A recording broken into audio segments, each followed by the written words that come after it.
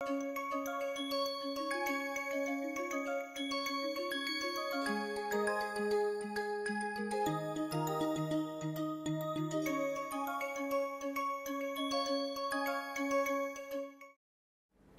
let us look at just some examples of that. I think that we have now p bigger than or equal to 1, you can analyze that. Like this one, I said n square.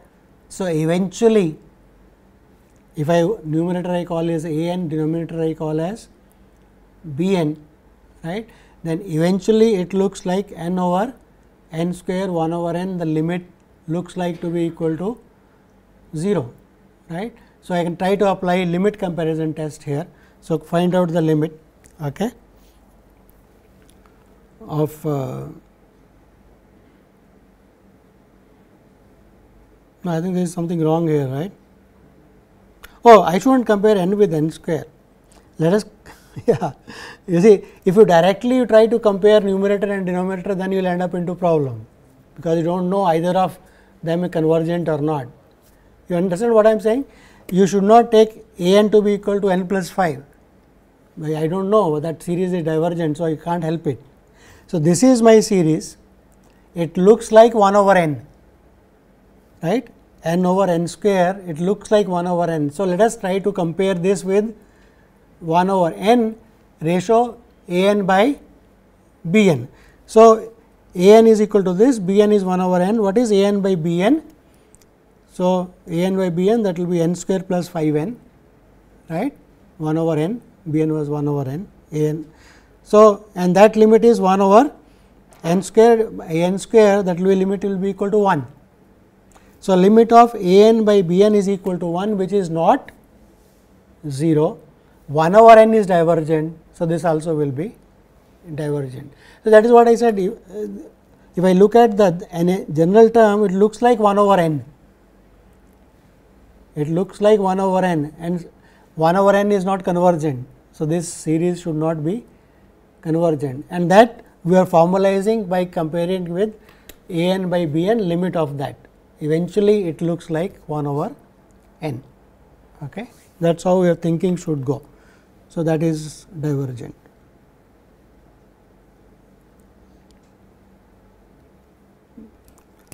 N square n to the power 4, what does it look like? It looks like 1 over n square. So, I should compare it with 1 over n square. Same technique, right. A n equal to this, b n equal to 1 over n square. When you divide a n by b n, the limit will be equal to, right, 3 n to the power 4 and so on. So, what will be the limit? That will be, what is the limit of that? It will be 3 by 1. So, that will be equal to 3, right. Is it okay? It will be equal to 3 by 1 here. So, that will be equal to 3. So, limit is not equal to 0, right. So, convergence of 1 over n square will imply convergence of this series, which is 3 n square minus 2 n plus 4 divided by that, right. Eventually, it looks like 1 over n square. Yes. So, what is the problem in saying directly that it will be something like 1 over n square? So, and 1 over n square is convergent. So, this will also be. Yeah, but how do you formalize that?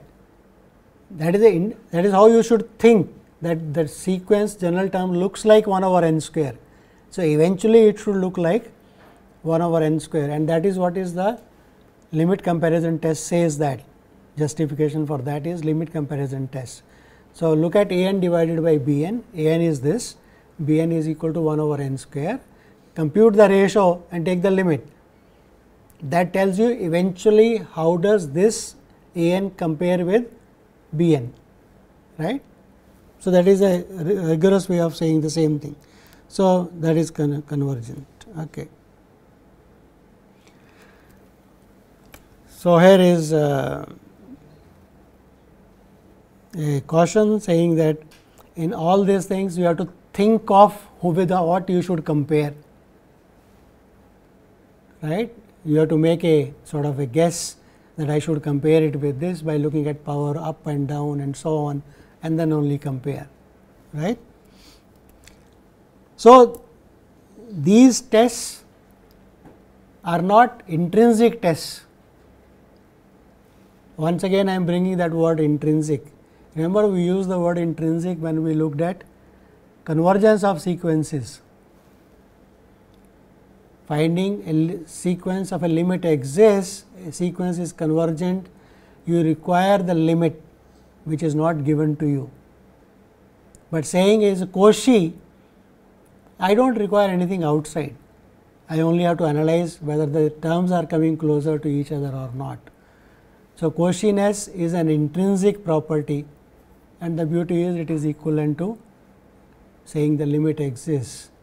Now, here root test, comparison test and all these things ask me to guess something outside the given knowledge, that I have to find someone like 1 over n square, 1 over n, and then compare them, right. But can I have a test which does not require me to do that kind of a thing? By looking at the series itself, I can say something. So, there are tests possible like that.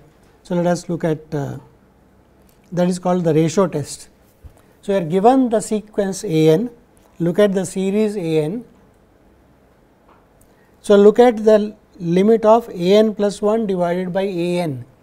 The next term, its ratio with the previous one, look at that ratio.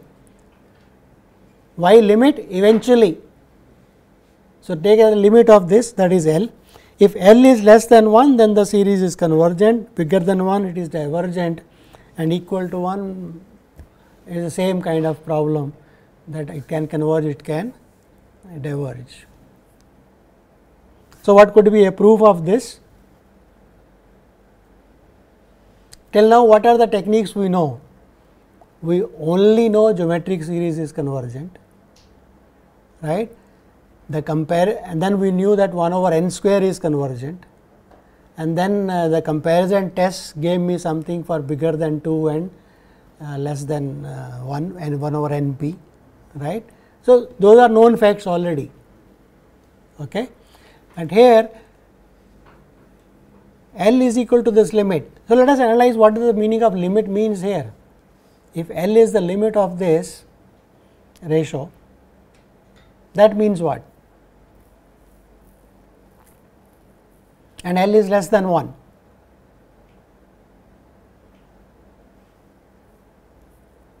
L is less than 1. So, what does it mean?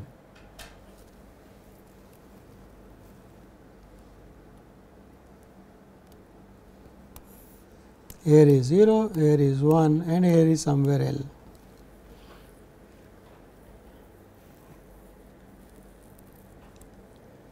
I should one should point out it is strictly less than 1. Okay. So, it is not equal to 1, it is something in between. That means what? That means after some stage all the terms of the sequence must be close to L. So, let us say they are here. Okay. So, let us L minus epsilon and L plus epsilon. So, for every epsilon bigger than 0, such that L minus epsilon less than L plus epsilon, still less than 1. Let us keep it less than 1. Okay. Is it possible? Okay.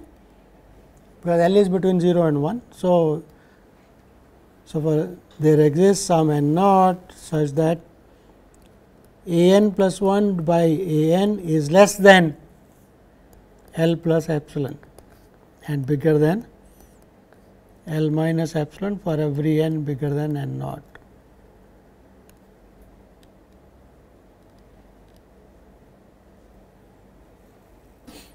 Right?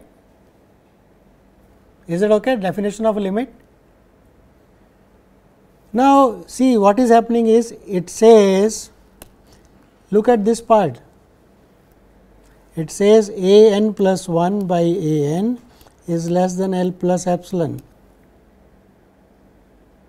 That means a n plus 1 is less than L plus epsilon times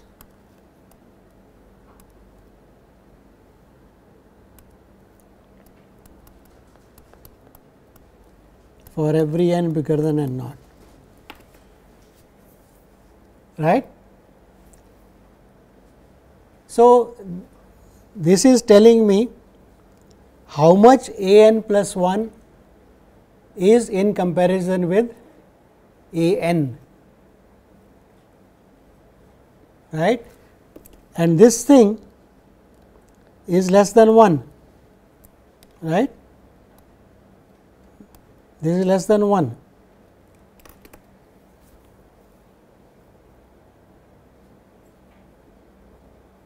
So, now let us try to use it inductively. This is for any n, right, n naught onwards. So, what will happen? A n, so let us take equal to a n equal to n naught. So, I got a n naught plus 1 is less than L plus epsilon of a n naught, right, is bigger than n naught. Let us go to the next step, a n naught plus 2 will be less than L plus epsilon a n naught plus 1, right, but a n that is already less than. So, it is L plus epsilon to the power 2 a n naught,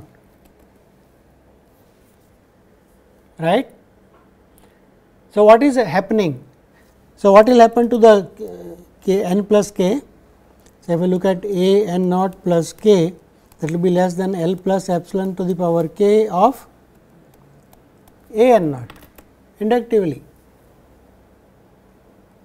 right. So, what we are saying is the terms of the given sequence a n naught from some stage onwards are bounded by this times a constant, that is fixed thing a n naught. And what kind of, so if I call this as b to the power k, what is b? It is less than 1. So, that is geometric series. So, that is convergent. So, I was saying a n's are less than b n's and b n's are geometric series from some stage onwards. So, that is convergent. So, that implies a n will be convergent, right. So, that is how this is useful. It says if L is less than 1, the series is convergent. If L is bigger than 1, what will happen? A n by b n will stay away from 1 on the right hand side. So, a n by b n will be bigger than L minus epsilon, which is bigger than 1. So, when inductively again powers. So, it will be a geometric series with common ratio bigger than 1. Again comparison test will give me that this should be divergent, right. So, that will say the series is divergent. When it is equal to 1, either thing is possible, one can give examples, right. So, definition of the limit of the ratio a n plus 1 and a n is falling back upon comparison test and geometric series, right. The proof involves writing the limit and using the fact that the geometric series is convergent if the common ratio is less than 1. Okay. So, that gives us the result. So, we have already seen that. So, you can write it out, the proof a n plus 1 is less than that is less than 1 and so on. L bigger than 1, right. So, it will keep on increasing comparison. So, that is bigger than 1, you can. Okay. Okay.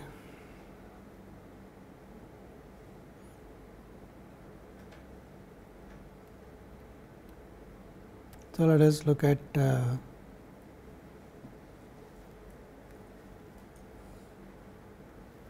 us look at some applications of it, simple applications. A n is 1 over 2 n minus 1, it looks like 1 over n anyway, right. So, I do not have to really do anything, just compare it with that, but let us take the ratio, right. The ratio is equal to with 1 over n or ratio of this itself, that limit is equal to 1. So, divergent. Okay. So, as we guessed, you can compare it with that if you like, either way. So, limit is equal to 1. Okay. So, divergent. a n plus 1 divided by a n. If the limit is equal to 1, then the series is divergent, right. That is what we, less than 1, it was convergent. Okay. So we prove that for greater than 1 it was divergent. And for Pardon? So we just prove that for L is equals to 1. L strictly less than 1 convergent, because in the geometric series common ratio strictly less than 1 only will give you convergence, and common ratio is equal to 1, that gives you divergence. But here sir, our limit L is equals to 1. 1. So, this is not strictly less than 1. So we just said that if L is equals to 1, it may converge or diverge. Which one? So the upper part where theorem was stated. Yes. So, here it is divergent, that is all. Limit is 1, but it is divergent compared to that. So ultimately we are using that theorem factor only. Which theorem? That is No, we are giving examples that when it is equal to 1, anything can happen. For the third case, right, I said L equal to 1, anything can happen. Strictly less than 1, it is convergent. Strictly bigger than 1, it is divergent. So, in this case, it is strictly it is equal to 1, right, but if you apply the comparison test, right, it is divergent. So, equal to 1, but divergent. You can look at n square. Similarly, the ratio will be equal to 1, but it is convergent, right. If you look at n square, the ratio will be equal to 1, it is convergent. So, either is possible in that case. We are not applying the theorem, but we are saying that counter examples for the third case. Okay, right. Okay. So, there is something called the root test, is something similar to the ratio test.